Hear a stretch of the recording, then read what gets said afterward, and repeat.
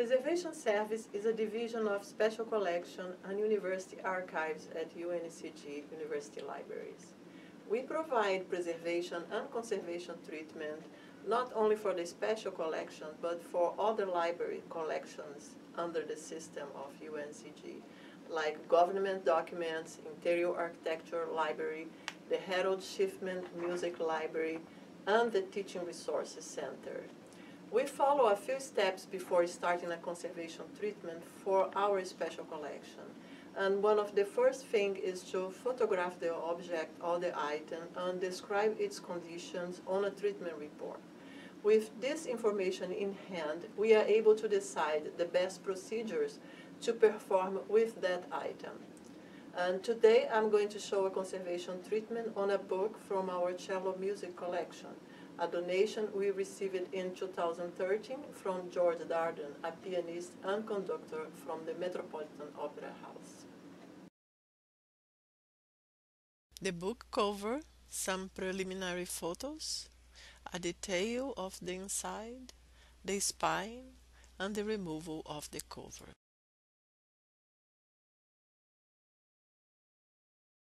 The cover and the spine laminated with Japanese paper. The orange end sheets and the Japanese paper properly toned.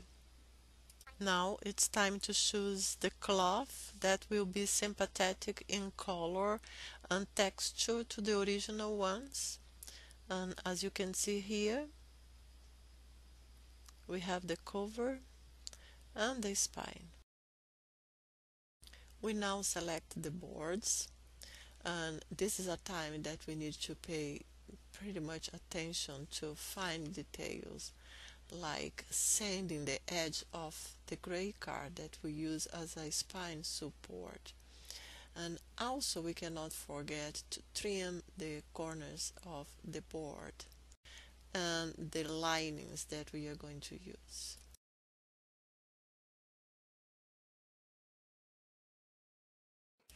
After the text block was cleaned, it was lined with Japanese paper as well as linen, as you can see on this detail.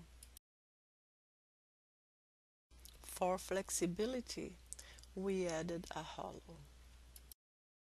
Bookbinding is all about details, and here you can see a detail of the spine shoulder and the board and the measurement of the distance between both of them to be applied to the cloth, the back of the cloth and the spine. Having the boards lined and glued to the cloth as well as the gray card, now it's time to work on the edges of the cloth and folding them. Again, detail is crucial at this point, and while folding the edges of the cloth, we need to pay attention to the corners we are making.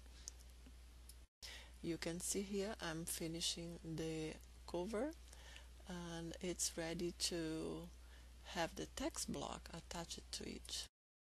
I am using a silicone bone folder, but I still have my bone folders that I use. You can see I'm shaping the corners and the cover is ready.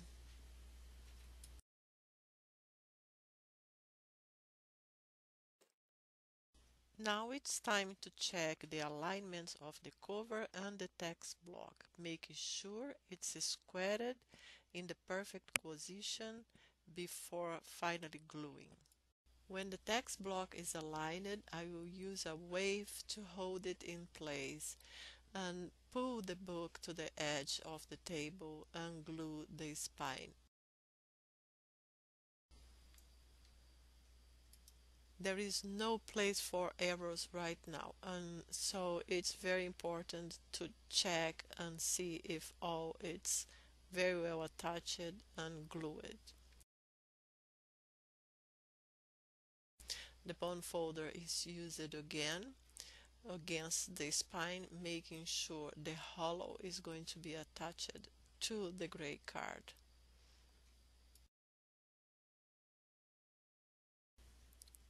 Before pressing the book, a blotter and a remade is placed in between the boards and the text block, preventing humidity to go through it and any eventual glue that is not yet dried.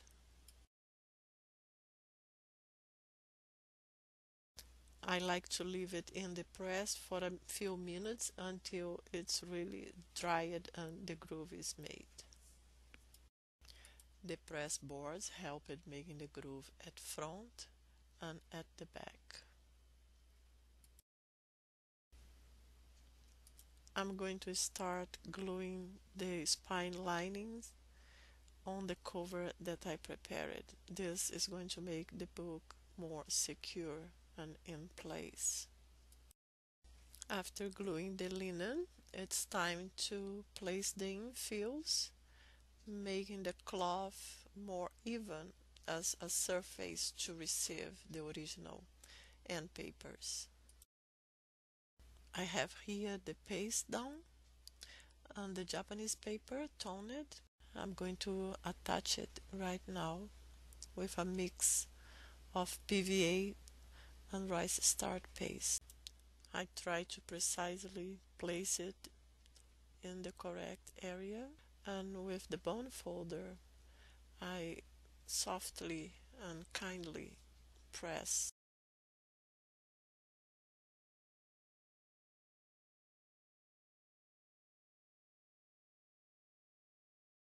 After attaching both paste downs, I left the book during the night drying between blotters.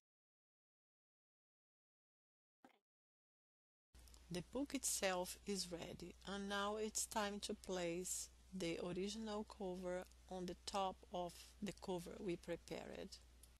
Again, I'm going to use a mix of PVA and rice starch paste, distributing the glue evenly on the surface of the Japanese paper to place it on the top of the book cover.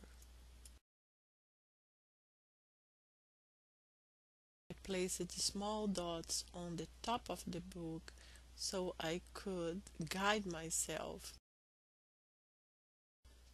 The use of the bone folder at this point is very helpful to adhere the laminated original cover on the top of the book. We are now on the final steps of making the book, and we are going to place it between blotters and leave it in a press so it will dry for a few hours.